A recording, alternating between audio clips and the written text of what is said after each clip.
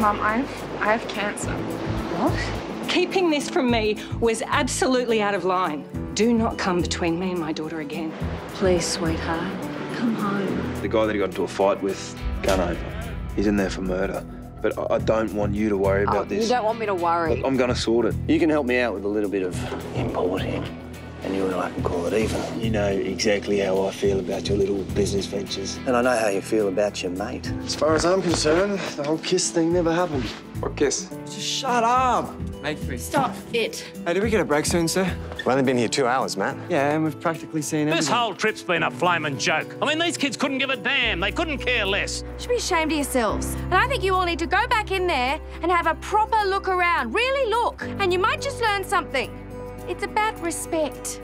And not just respect for Mr. Stewart, but for everyone that fought for this country.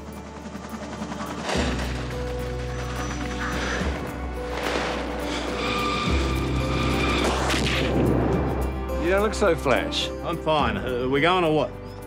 This is where we're sleeping tonight. Why? Because a big part of serving is mateship. Relying on your friends to get you back because there's no one else. This must take you back.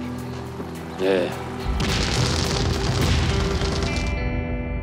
When we get back, if you come, we'll get a second opinion and make sure that this new drug is the best possible treatment for you. I'm hoping it will be. Yeah, me too. I want to do everything I possibly can for you from now on. Hey, what is it? I just wouldn't want things to go back to the way that they were.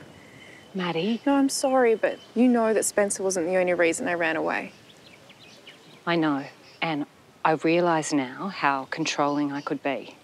Honestly, I felt like I couldn't even breathe without your permission. I'm not like that anymore, I promise. I've changed. You know, ask your father. Annalise and I, we get along really well now. Really? It won't be like it was before, honestly.